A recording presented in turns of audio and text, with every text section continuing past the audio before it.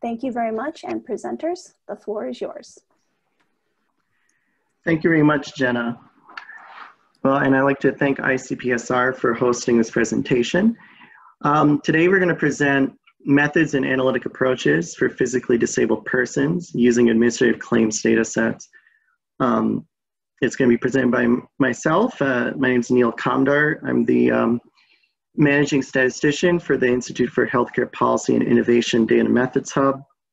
And my co-presenter is Dr. Elham Mahmoudi, who's an assistant professor of family medicine with a specialty in health economics. And we're going to talk specifically about introducing administrative claims for those who don't understand them or haven't interfaced with them in the past, and then also go through a case study.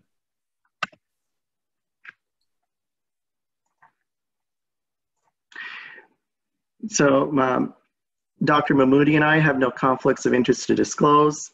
This work is funded by the National Institute on Disability, Independent Living, and Rehabilitation Research.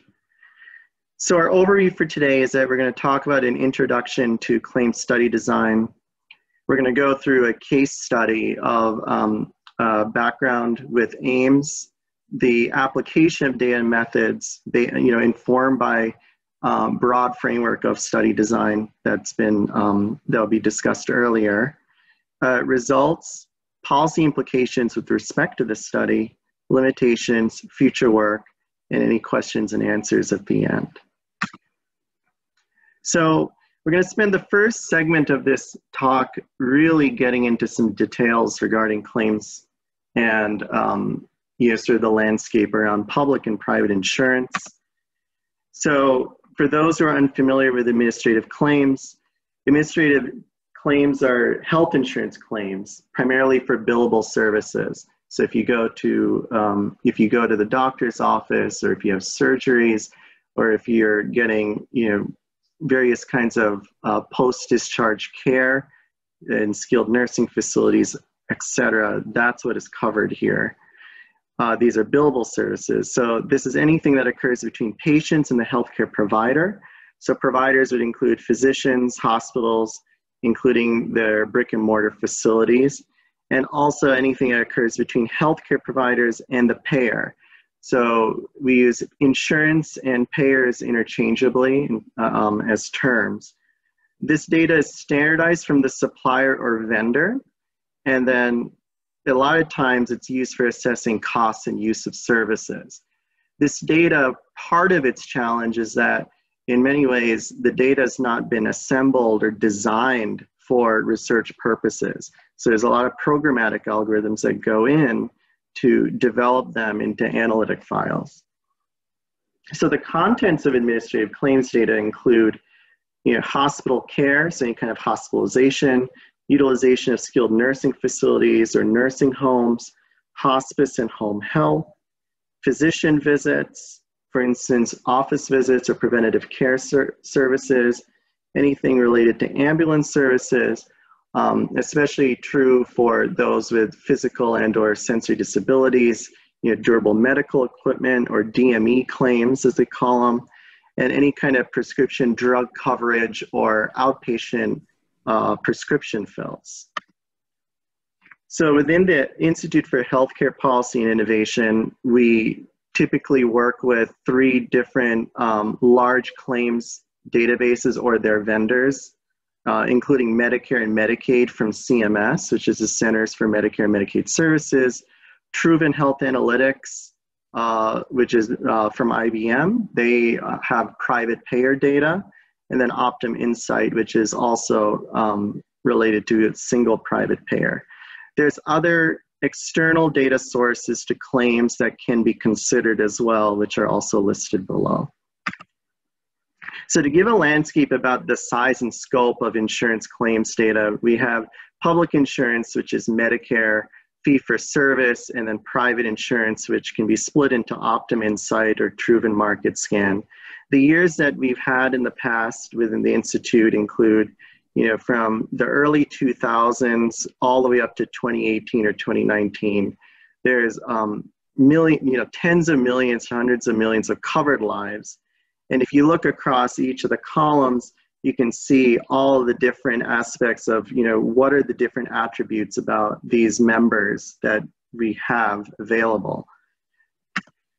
So we'll talk briefly about both public and private claims. So in particular for Medicare, we have Part A, which is hospital care, skilled nursing facilities are also called SNFs, nursing homes, hospice, and home health. Then you can also have Part B coverage, which is physician visits, ambulance, durable medical equipment, and preventative services. I'm going to skip to Part D, which is really prescription drugs.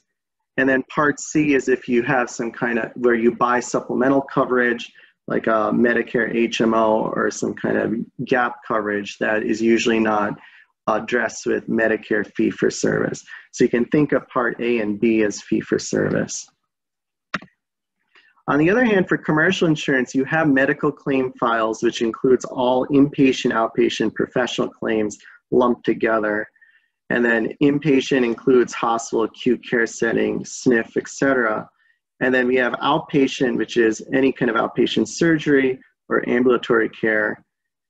And professional services, which would be physician and allied health related claims, and then pharmacy for outpatient prescriptions. So we'll use an example sort of related to Optum Insight, which is also going to inform the study that Dr. Mahmoudi is going to talk about. But there's a bit of a relational database design where we have enrollment information, including the member info that could have some kind of socioeconomic variables or date of death or any kind of attributes about the members themselves. So we can consider this either patient specific or patient enrollment specific. And I'll get into more detail about what I mean by enrollment in a moment. A lot of times these enrollment files can be merged or joined to medical claims. So these medical claims is a composite of basically all the types of services that are being used by the patient that are billable. So that could include across any patient setting for which we have billable services, and we can identify the types of procedures based on various procedure codes, as well as medical diagnosis based on diagnostic coding. In addition, all these claims databases have facility and provider information. So for instance, if you wanted to know what type of provider, for instance, if you wanted to know if there was a mental health provider or a psychiatrist, or was a nurse practitioner even performing these services, you may get some kind of provider identification of the type or their specialty. In addition, there's pharmacy and lab claims. This varies by data provider. All of these claims, all of these vendors include pharmacy claims, and a subset of them, Optum is an example that includes lab claims as well.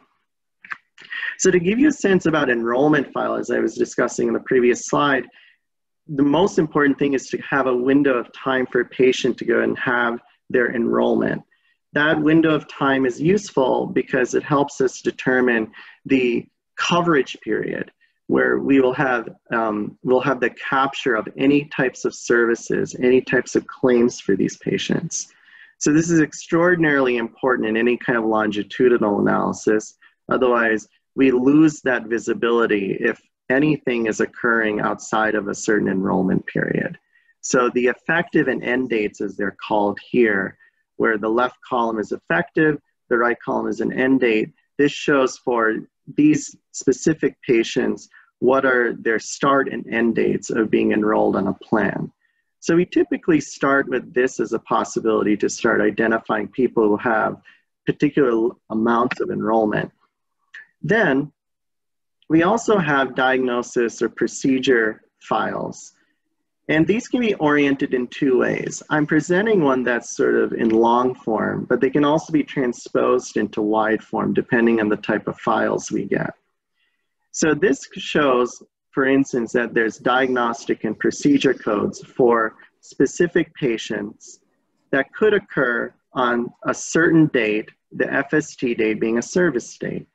And what we can say is, these are the types of diagnoses or the types of clinical conditions that were identified at the time of service. And so we use this information primarily to identify comorbid conditions. This could be anything from hypertension or cardiac disease, or they may have had some kind of diabetes or disabilities. These are all typically captured in diagnostic codes.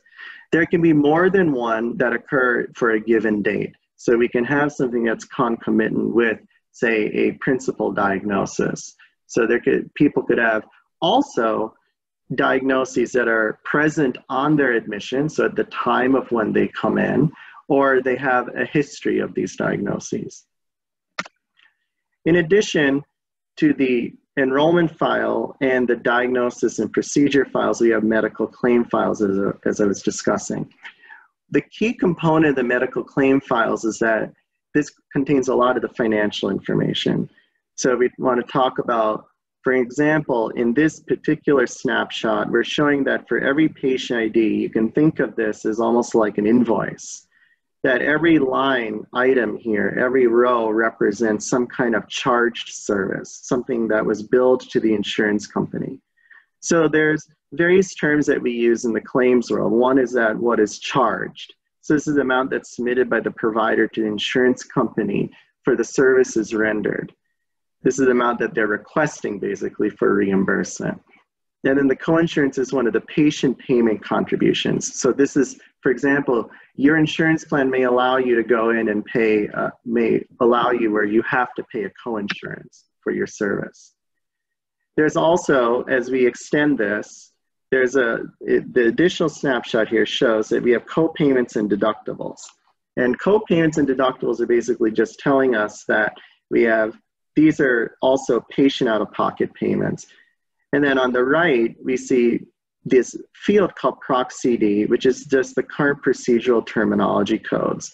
These are additional codes for billable services performed, and every line or row on the file represents a service. And finally, again, more financial information. There's a standardized cost, so price standardized reimbursement. So this is, this is basically to account for contractual or regional differences between providers and places, and also the service settings. So this is supposed to go and kind of create an equal playing field around what the reimbursement is for those services. And types of services as well are also indicated by the TOS CD. So when we think about study design and creating cohorts, basically, or our populations of interest, many times they're anchored by what the enrollment should look like. So, for example, especially when we're talking about, disabled, people with disabilities, we are also talking about those that have either acquired conditions or congenital conditions.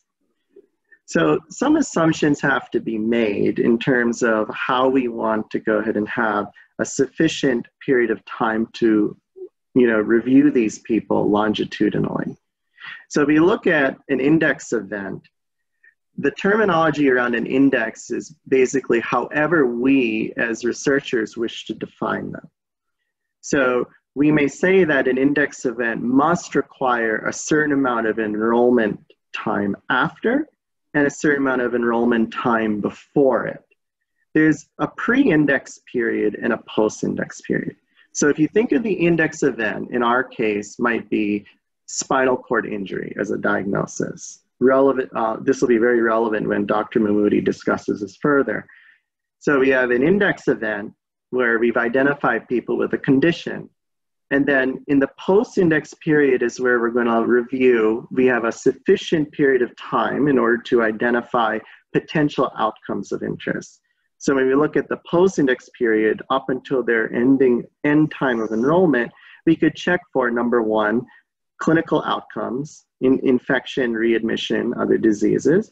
We can check for service utilization, such as preventative services, hospitalizations, total costs, etc. However, you can't just start at the index event and keep going forward. You have to look at the patient history. So we look at a pre-index period, and the pre-index period is allowing us to collect almost like an inventory, hopefully, enough of a window of time inventory of incident index events and also comorbid conditions. So comorbid conditions would be anything that you may want to consider for risk adjustment. Maybe they have hypertension, maybe they have diabetes, etc. Maybe they have co-occurring physical disabilities that you want to consider. And when we talk about incident index events, because they are restricted on their enrollment, we want to go and look at if there's a sufficient amount of time in which they do not necessarily have any service that shows that event. So we may want to say that someone who has spinal cord injury as their index event has particularly like a year or 2 years beforehand of enrollment where we have no evidence of it whatsoever. So we then kind of infer that the spinal cord injury event itself is a new event for that patient. In contrast to the acquired conditions, with congenital conditions, it's slightly different. So if you think about a congenital physical disability like cerebral palsy or spina bifida, we actually start with assuming that at the time of enrollment, when they start, that they're actually prevalent for the condition. But we want to collect some comorbidity history, so we check for prevalent conditions in this kind of fictitiously defined pre-index period. And so we create this index fictitious date. It might be 1 year after their start of enrollment or 2 years, subject to sample size considerations. And we'll carry forward in the post-index period in much the same way to identify outcomes, clinical outcomes, or costs or service utilization. So this is just our way of trying to define sort of a pre-post and index event, whether it's congenital or acquired. In acquired, we're trying to show that it is an incident event. In the congenital case, we assume that everybody is prevalent at the time of enrollment. And so some common analytic approaches, I mean, there's the cost component here, which is very salient. So it helps us use econometrics such as episode cost analysis after treatment. So for instance, if you have a treatment for surgery or a diagnosis or some kind of drug application or a device insertion, and you want to go ahead and show that there is you want to show that episode costs over time are changing as a result of treatment, you're getting a better sense of whether the differences are salient, say stratified by race. You can also look at patient out-of-pocket contributions. So in addition to episode costs or standardized reimbursement, we can look at patient out-of-pocket payments. We can look at also, because payment itself is highly skewed, we usually use generalized linear models. We assume gamma distribution and log link. Many times, in order to account for selection bias, and I'll talk about that in a couple slides, we use propensity score matching or weighting to estimate treatment effects on episode costs or patient out-of-pocket payments. Because of the longitudinal nature of administrative claims, it also lends itself to conducting time to event analysis, like survival analysis. So we may want to look at the time to the event of death or infection or some kind of diagnosis, or maybe they had some event that occurred as a result. Maybe, for instance, what is the recurrence rate after cancer treatment? If they have some kind of surgical intervention and we want to know if they get some kind of recurrence of cancer, maybe we can look over time to see within an X amount of years if they have recurrence based on diagnostic codes, provided they meet the sufficient enrollment criteria. So this time to event analysis estimation uses hazard ratios after an index diagnosis or procedure.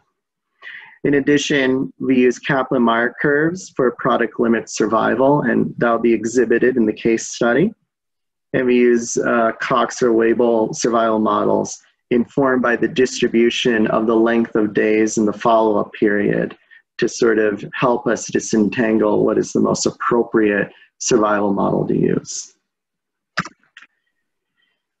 In addition, also commonly applied are propensity score approaches. There's also instrumental variables that are used, although not used quite as often, I think, in our health policy, health services space.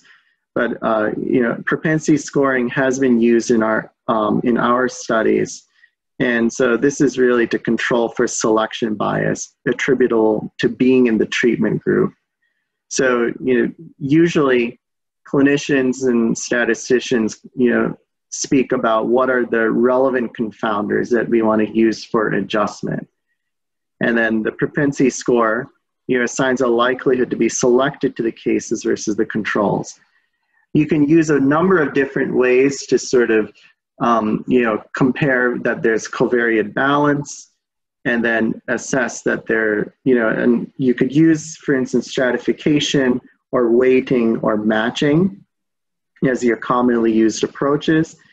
And in many ways, this allows us to create equal playing fields between your two groups, removing selection bias, and then comparing clinical outcomes or economic outcomes, and even on matched cohorts or on weighted, you know, or using weighting to do weighted models, you know, multivariable models or bivariate comparisons. So a lot of times, because claims analyses are sufficiently large that you're statistically overpowered, we have resorted in many cases to using, you know, Cohen's H or Cohen's D for, you know, standardized differences or effect size calculations, even to assess covariate balance after matching. And so with that being said, you know, that concludes sort of a framework around an introduction to claims and methodologic approaches. And Dr. Mahmoudi will transition us towards a case study. Great. Thank you, Neil. Good afternoon, everyone. It's a pleasure to go over. I heard I can hear my own echo. Yes, actually, I was going to interrupt and say, there we go. That might fix it. All right. Yes, I can't hear any echo right now. Well, good afternoon, everyone. I'm Elham Mahmoudi. It's a pleasure to present or go over the second part of this presentation. These are 3 studies that we used Optum data to examine association between congenital or acquired physical disability conditions and risk of Alzheimer's disease and related dementia.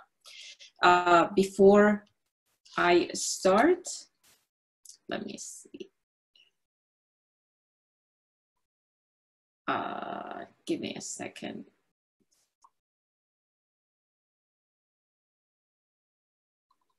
I have problem with, okay, there you go. Sorry, I have a bit of an issue controlling the screens.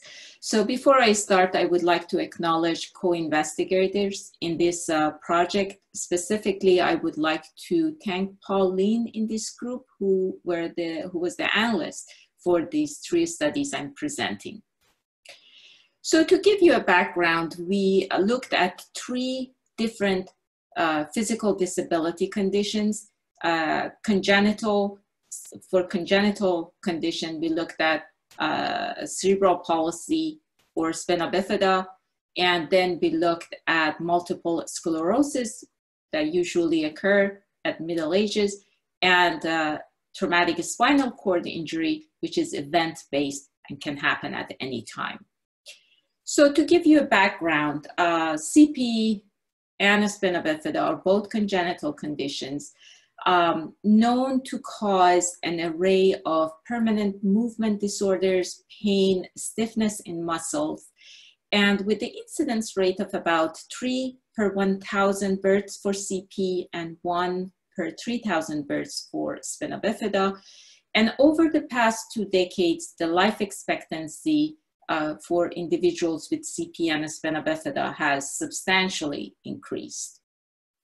MS, on the other hand, is a chronic inflammatory disease of central nervous system, which been diagnosed usually between the ages of 20 and 40 at middle ages. And they're very much similar pathology between MS and Alzheimer's disease and related dementia. Traumatic spinal cord injury, on the other hand, as I mentioned before, can happen at any time, and it's caused by vehicle accidents, falls, or act of violence. And again, due to that neuronal damage, traumatic spinal cord injury may exacerbate and initiate and trigger some certain biological mechanism that increase the risk for cognitive decline and Alzheimer's disease specifically. So what do we know about these conditions and risk of ADRD? What do we know about these conditions in general? Up to this date, most research on CP and spina bifida has been mainly focused on pediatric issue, mainly, again, as I said, because life expectancy for individuals with these conditions have been much lower 10, 20 years ago. So that's not a surprise. And because of the most research related to MS in that area has been, again, focused on the similar pathology. It's mostly were based on clinical trials, therefore the sample size were small and the results have been mixed. So there's no evidence based on large data, national analysis examining the risk of MS for incident ADRD. And for spinal cord injury, again, the focus has been for all these conditions, actually, it's been more focused on physical aspects of these conditions, like bladder and bowel movement, kidney conditions, and not much on cognitive function. What do we know about chronic conditions? And that's actually how this study has started. Using the same project, using Optum data and other data sets, we know that prevalence and incident rate of cardiometabolic, psychological, and musculoskeletal conditions are substantially higher among individuals with physical disabilities. And it's not surprising. We know that these individuals, because of their disabilities, have a more sedentary lifestyle, less exercise, and physical activities. But not much known about, again, cognitive conditions and level of cognitive conditions and how these change over time. So this higher prevalence of these comorbid conditions also is a risk factor for ADRD. After we conduct this analysis of chronic conditions, comorbid conditions, and higher risk of them among these individuals, that's how these set of 3 studies were born. We were curious to see how's the risk of ADRD among this population. So the objective for this study was to examine time to diagnosis and adjusted hazard for incident ADRD, comparing adult with and without CP and spina bifida, MS, and traumatic spinal cord injury. So to make this study very conservative, because we are looking at ADRD, we conducted using unadjusted, adjusted, unmatched, and fully matched, meaning that we matched our cases and control cohorts 100%, not just based on demographics, but also based on prevalence of chronic conditions that we saw among them, and also based on socioeconomic variables that were available in Optum data. So to go over our data set, as Neil mentioned, we used Optum Insight, a decade worth of data from 2007 to 2017. To define our cohort, we used ICD-9 code, again, based on what Neil presented prior to this part of the presentation. Our patient population were adults age 45 and older,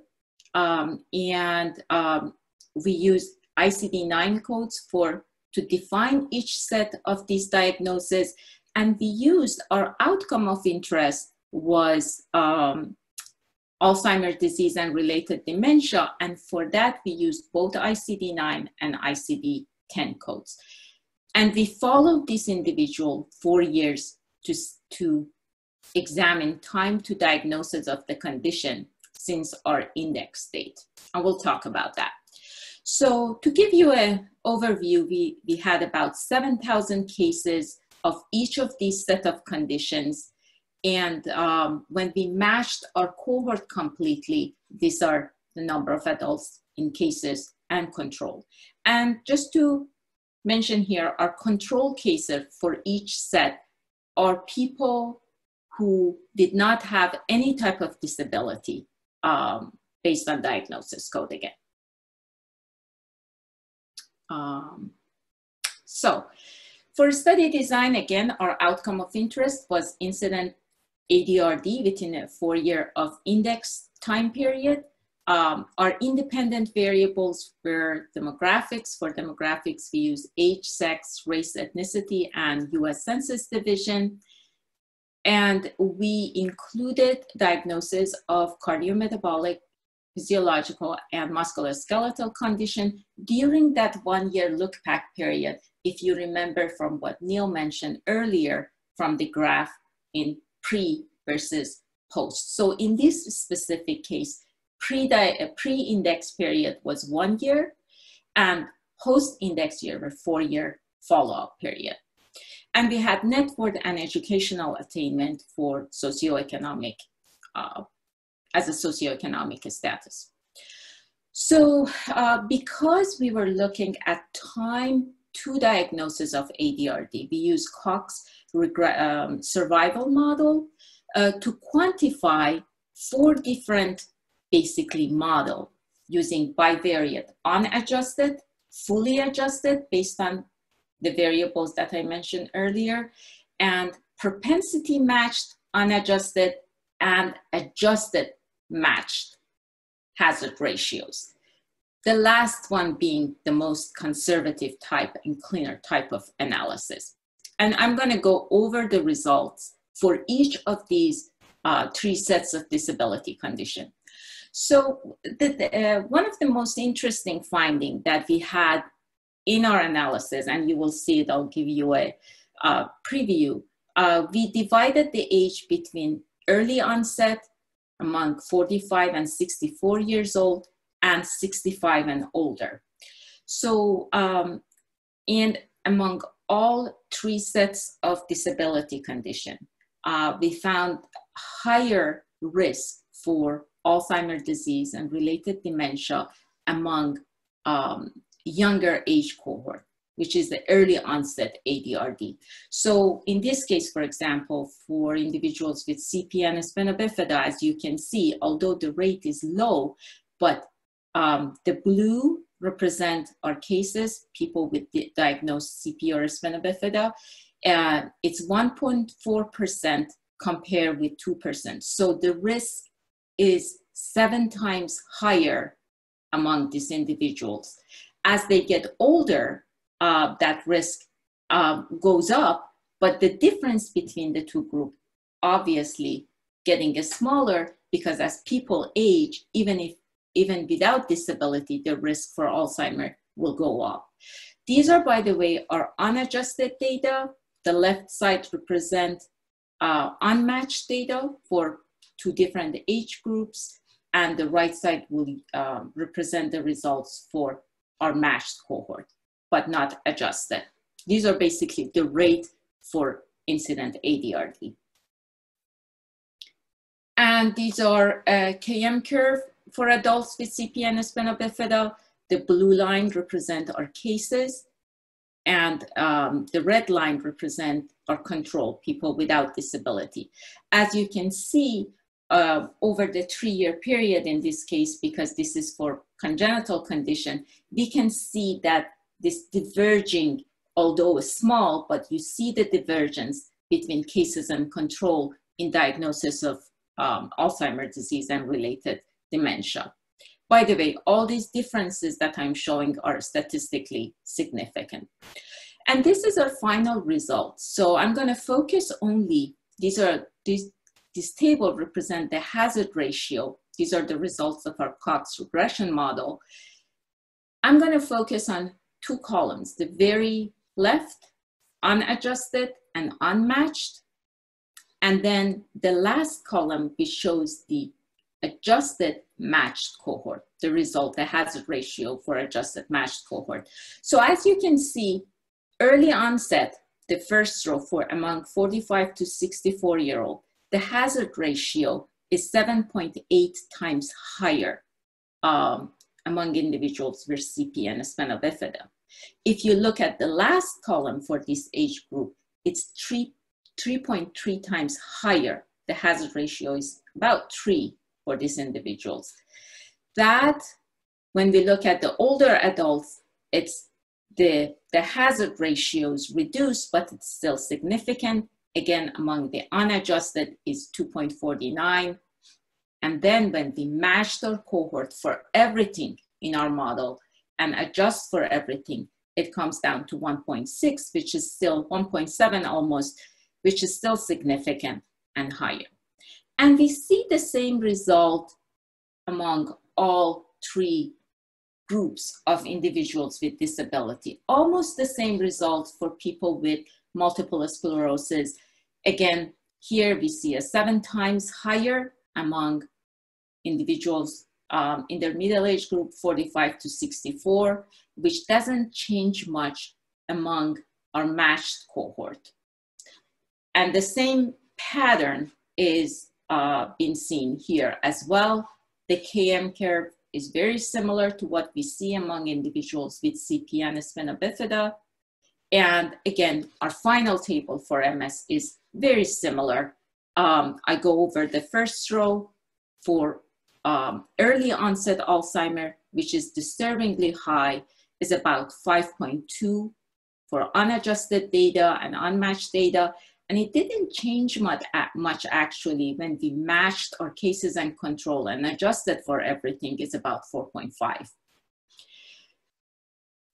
It reduces again among older adults, but it did not disappear. And these are our results among individuals with traumatic spinal cord injury. Again, we see among the younger cohort, the unadjusted ADRD rate is about twice among younger group. It's lower, but it's twice comparing case and controls. Obviously, as they get older, the rates are higher and the difference is substantial. What is significant here that we see when we matched our cohort, the difference again becomes much less, but still significant. And these are KM curve, much sharper divergence between cases and controls among individuals with a spinal cord injury. And these are the results for hazard ratio. Again, for unadjusted, unmatched, among early, younger cohort is about 4.8. It comes out to 1.93 for adjusted matched cohort. And the same pattern among older adults. So it's, we can conclude, as we see in the conclusion section here, that these three sets of congenital or acquired disability condition all increase the early risk of early onset Alzheimer much higher than they do increase the risk of Alzheimer at older age. But regardless, both among middle-aged and older adults, they do increase the risk substantially and significantly.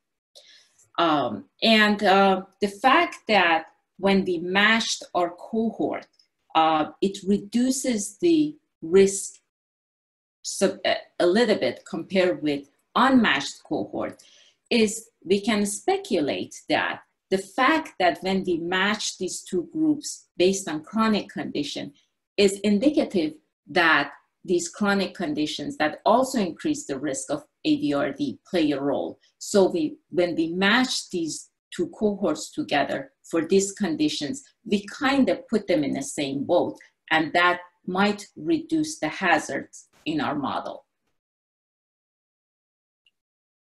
So our study had a few limitations. Let me just check the time.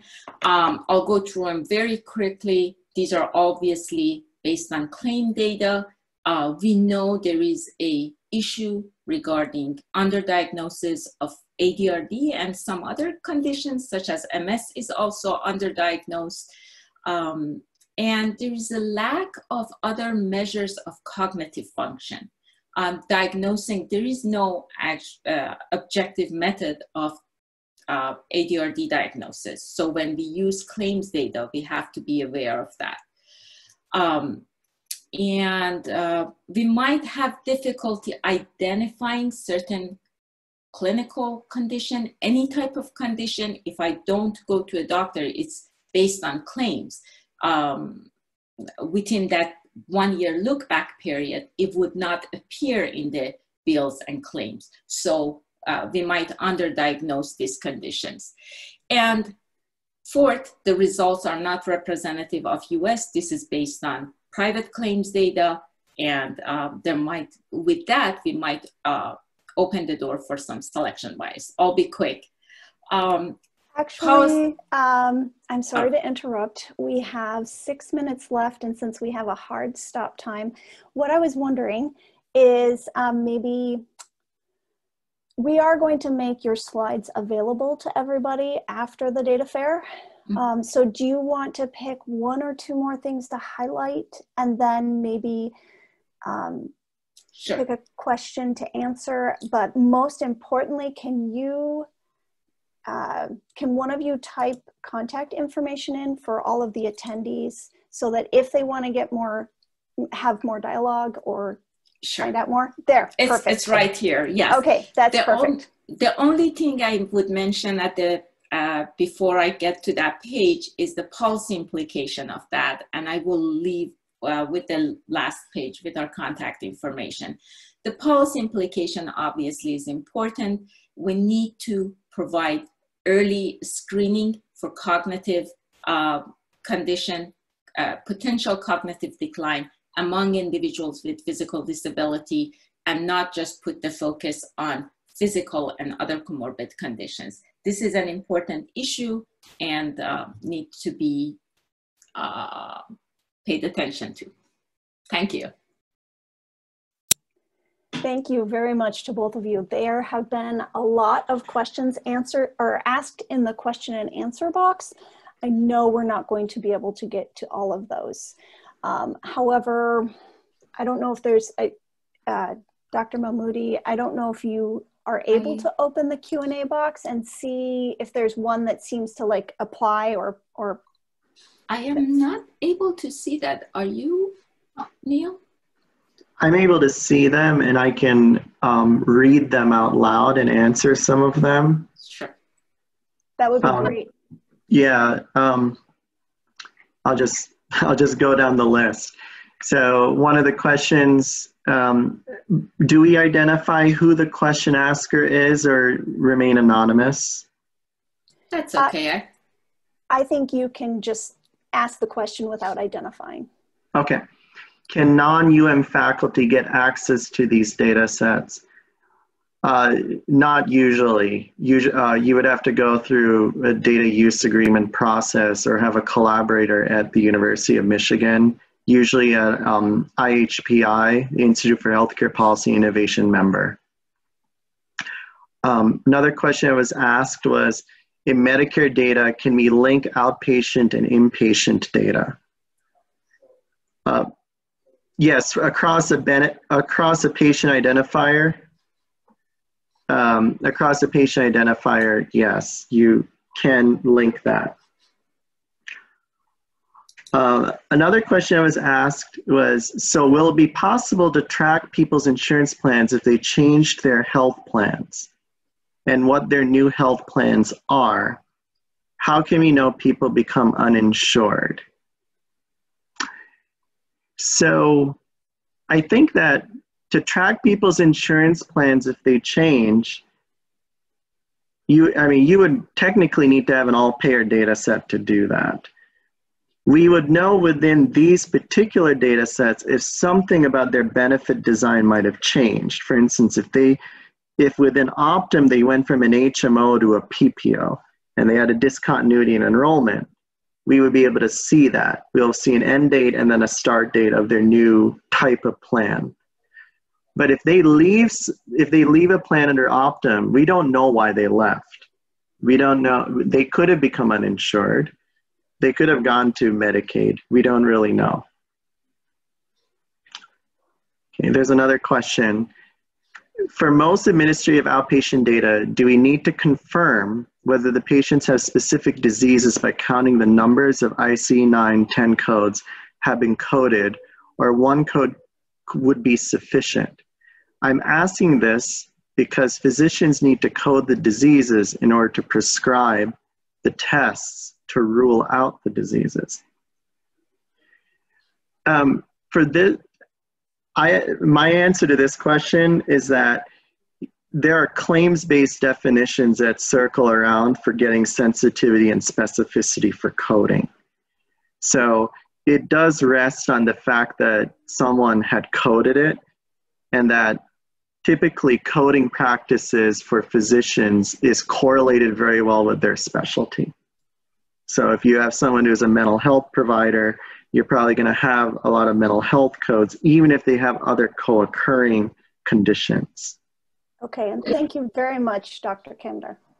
Appreciate that. Thank you to both of you. Unfortunately, we are out of time for this session and I'm going to have to close it. But for additional questions, feel free to reach out to either of our presenters or reach out to the ICPSR Data Fair Help Team, which is in the chat box. All right, see you later and thank you again. Thank you, Jenna. Yep.